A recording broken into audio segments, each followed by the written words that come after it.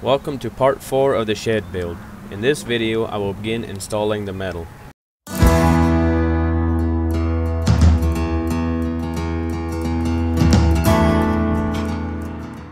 So the first step is to install the rat guard. I chose to install my rat guard so the flange the metal sits on is even with top of the floor.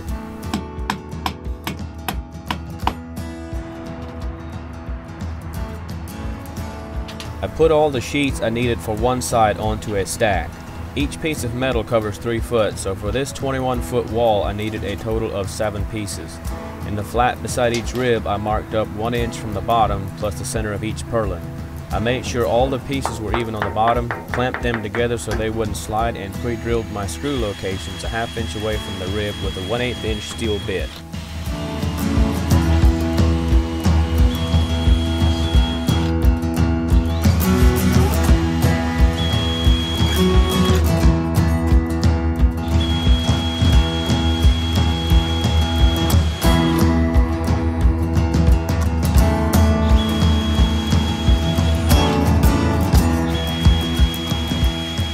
Installing the metal is pretty simple. I started with a full piece, made sure it was sitting square on the rat guard flange, and put one of my bottom screws in first.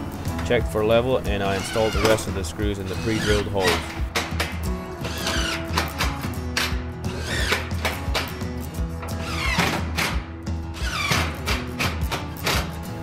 The next piece is pretty much the same way, just overlap it onto the first piece, put my bottom screw in first, and then put the rest of the screws in, double checking each piece for level as I install it.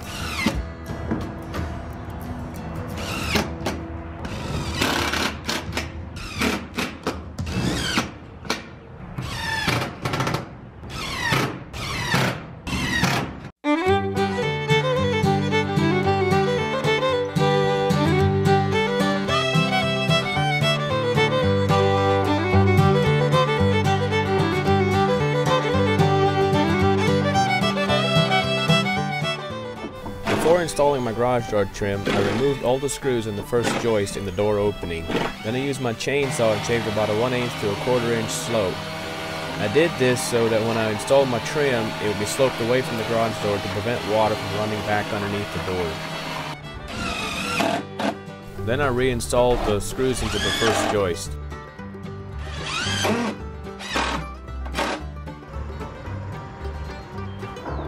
I had my metal company bend an 1.5 by 7 inch piece of white metal for the bottom, and an 1.5 and 4.5 inch pieces for the sides and the top. The reason the bottom is wider is so the garage door seal sits on the metal instead of on the wood floor. I nailed this in place using white stainless steel trim nails. Next I installed my rat guard, keeping it an 1/8 inch back from the edge of the garage door opening.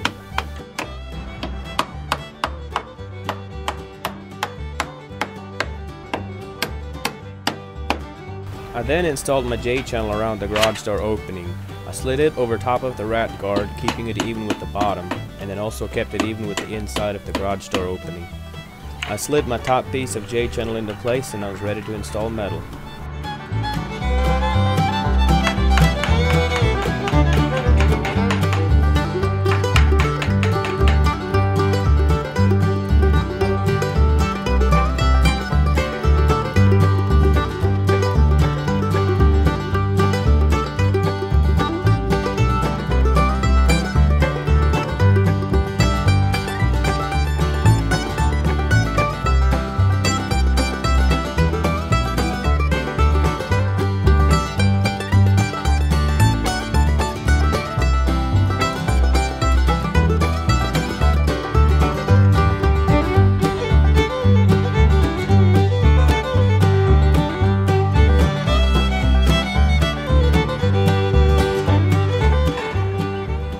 After I got the 3 sides on, I was ready to start on the roof.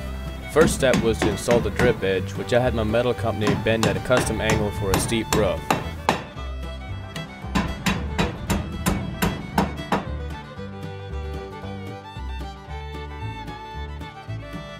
I then installed my bubble wrap vapor barrier, which my local metal supplier carries. This particular brand I'm using is called R-Foil. I'll put the link in the description to the company's website.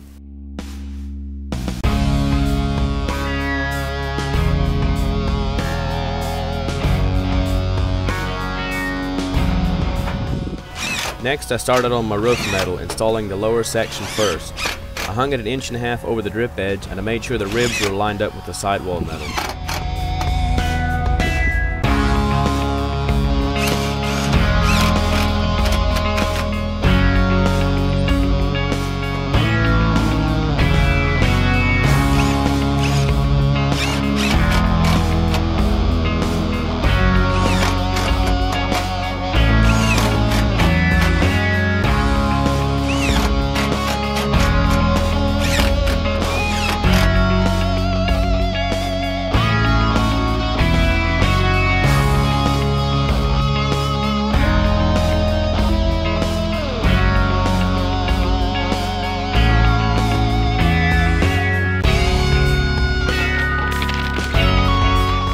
After I got the lower section of metal put on, I put solid foam closures along the top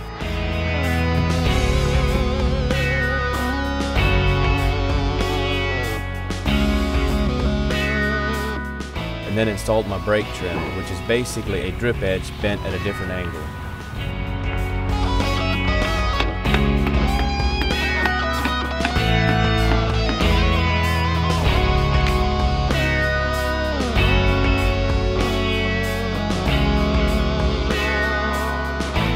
I installed the top section, also hanging it 1.5 inches over the brake trim and making sure my ribs line up with the lower section.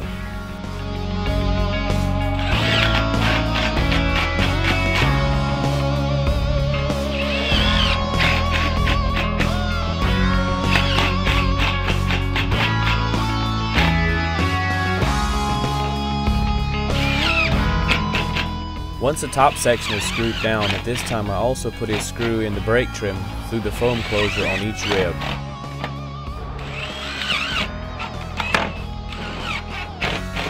To learn more about how I install a metal roof, click the link in the description to watch the video series I did on a metal house roof install.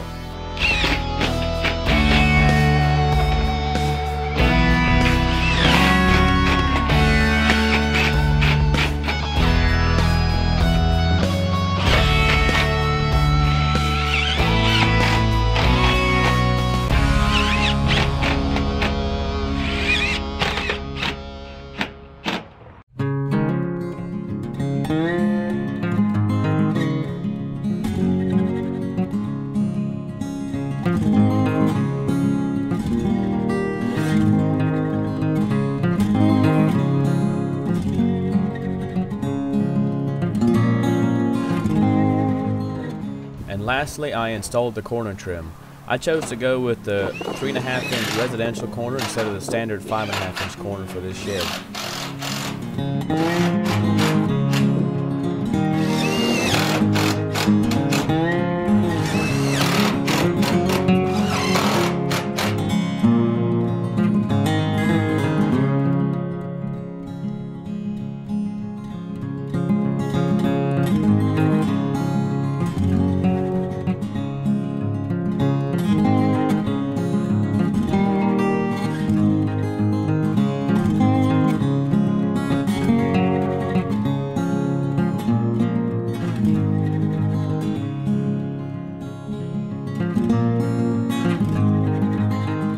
That wraps up the metal for this end of the shed. In the next video, I will tackle the porch and the other gable end.